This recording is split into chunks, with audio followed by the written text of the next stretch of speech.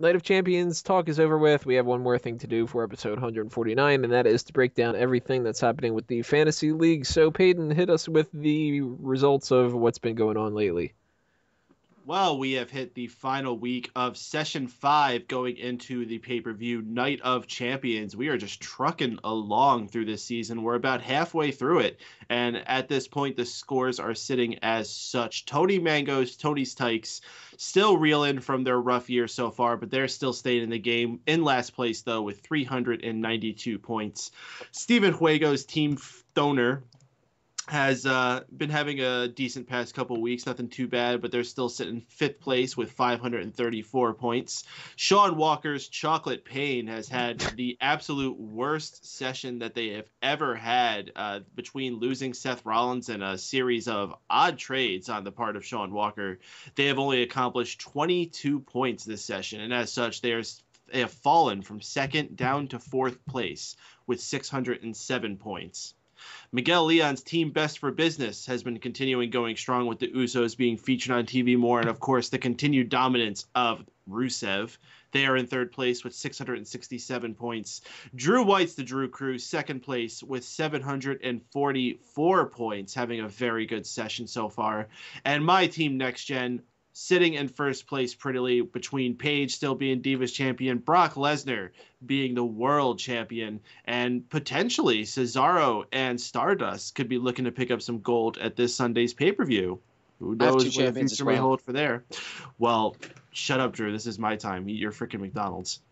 I have 1,022 points, the first team to break into the 4-digit range. This game is rigged. That's good. Yeah. I don't know. I think Tony's Tyke's going to get, 900 more points to get there pretty soon. Stranger things have happened. Yeah, unless there's a steroid scandal and every member of Payton's team gets released, we're fucked. And then he'd still probably be in 1st place. There's still more than half the year to go. Like, anything can happen. Don't get too scared.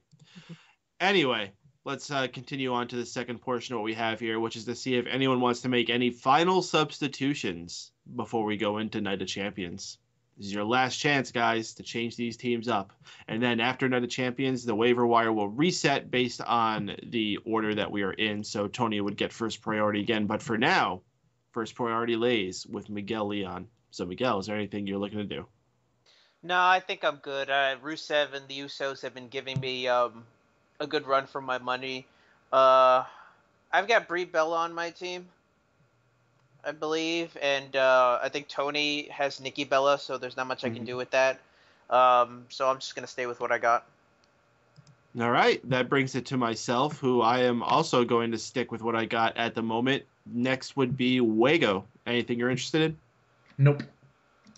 All right, moving along here. Mr. Drew, anything for you?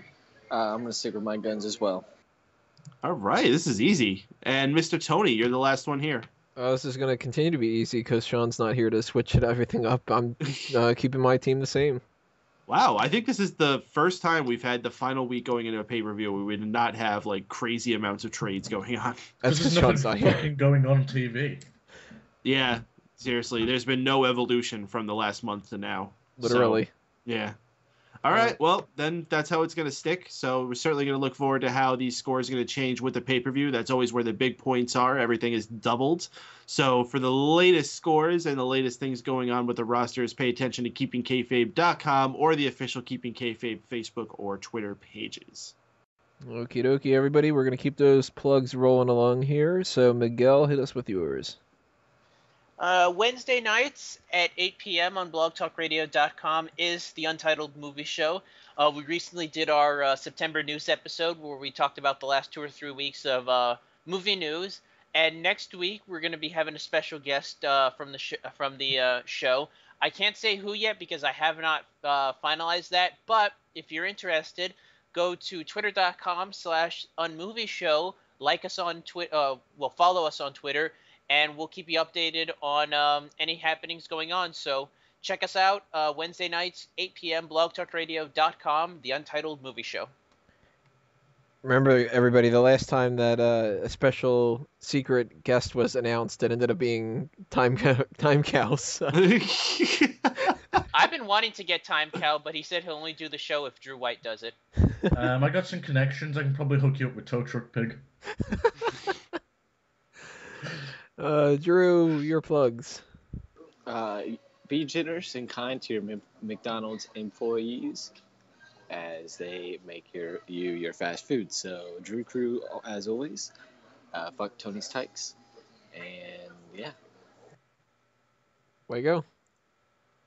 September 28th on megapowersradio.com, you can see Addicted to Anime as we cover Code Geass in a full depth review and give your opinions on that by phoning in or using the chat. If you want to keep connected with the Addicted to Anime page, go to facebook.com/addictedtoanimefans. And for all your MMA needs, you can go to udmma.com, facebook.com/udmma, and twitter.com/udmma. Hashtag that shit, UDMMA. On behalf of Sean Walker, who was not able to join us tonight because he's asleep most likely, I'm sure he would tell you guys to check out Happy Pope Gaming Productions on Facebook and Twitter and all that other kind of stuff, and YouTube. Fucking birds, one cup of birds. And Peyton, round us out with these plugs here. Hey, wrestling fans, join us every single Monday night following Raw on megapowersradio.com for the most interactive post-Raw experience available, our Raw post-show. We have a chat room, the phone line's open, and we always want to hear what you got to say thinking about that show. However, more lately, we've just not even been talking about Raw because Raw sucked, so we've been having some more free-form conversations, interacting a lot with you fans. So, we had the mailbag on this show, but every week is a mailbag on the Raw Post Show on megapowersradio.com. Tune in, enjoy the fun. However, if you can't be there live, we are archived on smarkoutmoment.com, so you can find us on there nice and easily every single week. Check it out. Hi, Jeff.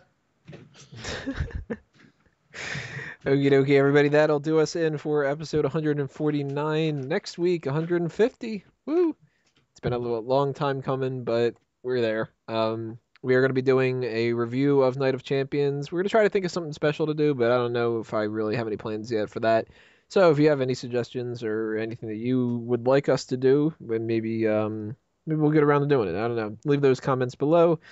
Tell us what you think would be interesting, and we'll see what we can do. And stay tuned for the Night of Champions results coverage on smarkoutmovement.com.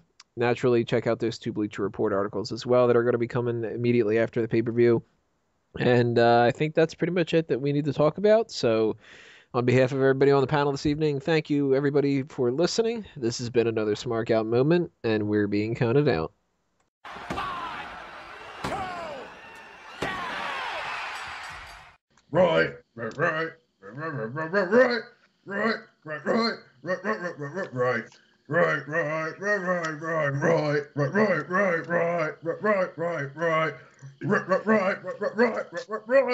Outro.